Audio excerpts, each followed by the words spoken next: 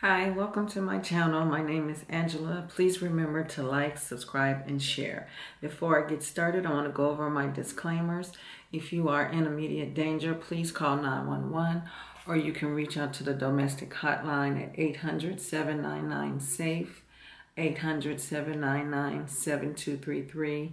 And for mental health resources, reach out to NAMI at 800-950-NAMI. 800-950-6264, and you can also text at 741741. And for additional resources, you can reach out to the National Suicide Hotline at 988. You can either call or text that number. With that being said, please remember to like, subscribe, and share.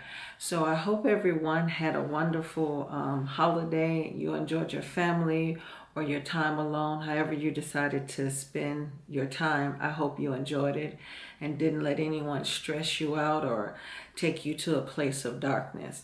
So today I want to talk to you about how the narcissists like to play mind games.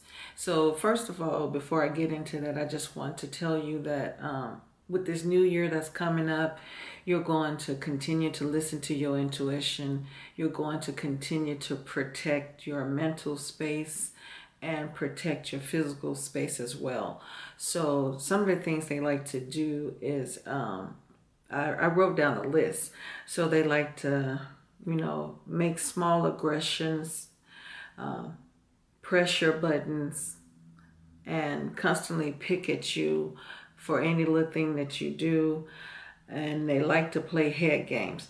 So with the small aggressions, it's story time again. I'll just tell you briefly how it first started, and I didn't notice it until it continued to happen. So with the ex-person, my ex-husband, when we first went out, we went out on a breakfast date, and it was just to get a meeting, just to get to know the person a little bit better.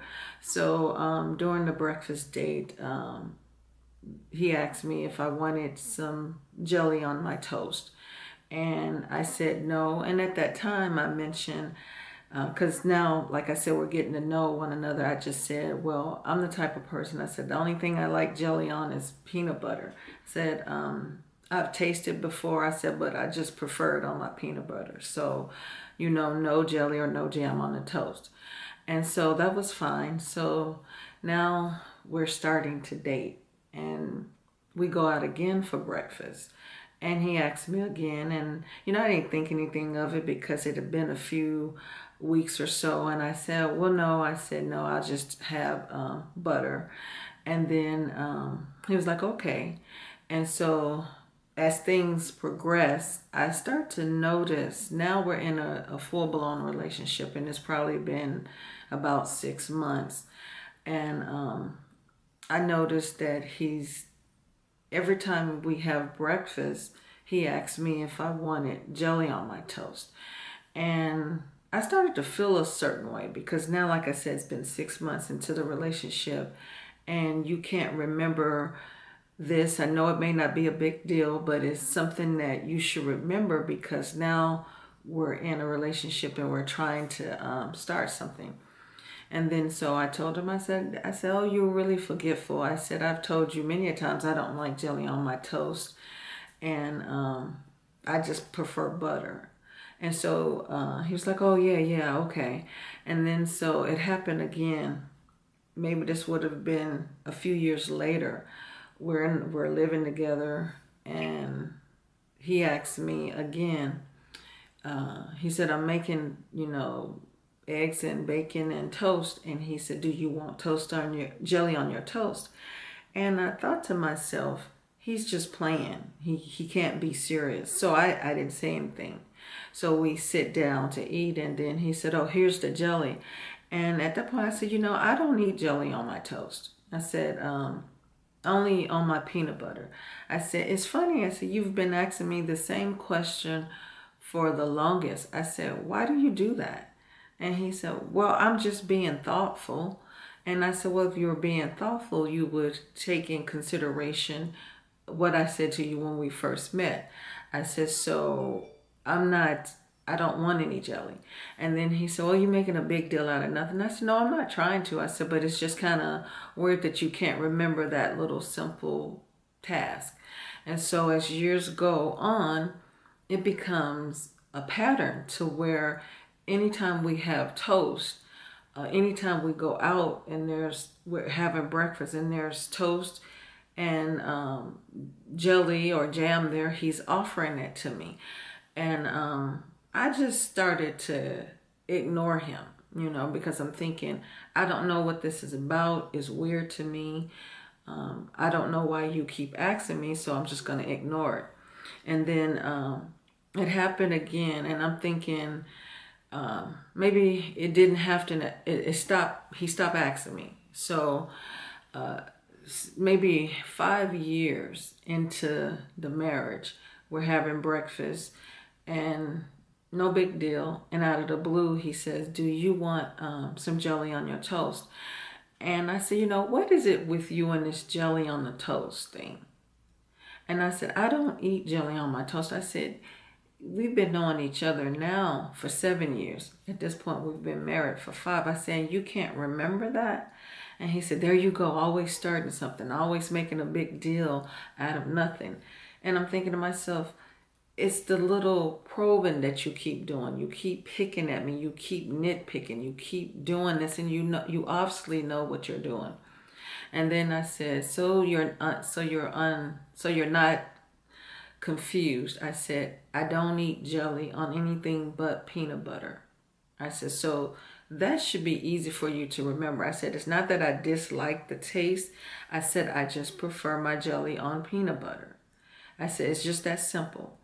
And then so he just looks at me like I was the one that was crazy. So those are the little small aggressions that lead to, it's their way into picking on you, making you feel like you're losing your mind. And then so he would often, like I told a story once before, how he could never forgetting my birthday. It always was celebrated. Well, like I say, he celebrated once a month ahead of time, and then he would have to ask my children what the birthday was. And, I started thinking if there was something really wrong with him mentally, because you can't remember simple things, and it wasn't like forgetting an anniversary, because of course he remembered that, but he couldn't remember my birthday, and he couldn't remember, or he chose to pretend that he didn't remember that I didn't like jelly on the toast. And I know you may be saying these are small things, but it's not small when a person constantly does this to you to mess with your head. That's what I call mentally messing with your head. They're doing things to upset your flow, to keep you off balance. So when you have somebody in your life that's doing that, you want to watch that. It's not funny to play with someone. I don't believe in pranking people. As a family, we joke around with each other, but I'm not a type of person that's going to prank you and make you feel a certain way. I watch a lot of shows where people are pranking each other, and the person that's being pranked is really feeling in their feeling like they're less than, or feeling like they're not capable of whatever the prank is. So I don't do those type of pranks. I don't like to play with people's heads, and I don't like mine to be played with. And if you're in a relationship where you feel like you're constantly being played with or toyed with, do some research. If you think that this is just the way this person is, try to have a conversation and let them know that this is not how you like to be played with. Now, unless you're just into head games, because to me a prank or you doing things that's outlandish is nothing but a head game, and it can mess with your sanity. And then you have people who sometimes move something just to make you feel like you're losing your mind. So you don't want to be in a relationship where you always feel like things are not stable. If you're in a relationship like this and this person is playing head games, if you can't have a conversation with them, I would suggest you leave, because small head games can lead to something that's huge and big, and then you're stuck in this relationship questioning whether or not something happened or didn't happen. You don't want anybody to play with your sanity because that's private and it's personal. No one that loves you should ever come in and try to play with your head, play a number on you. If you know someone in a relationship like this, please share this video. If you're in something like this, watch it as many times as you need to. I will see you again tomorrow. Thank you for watching.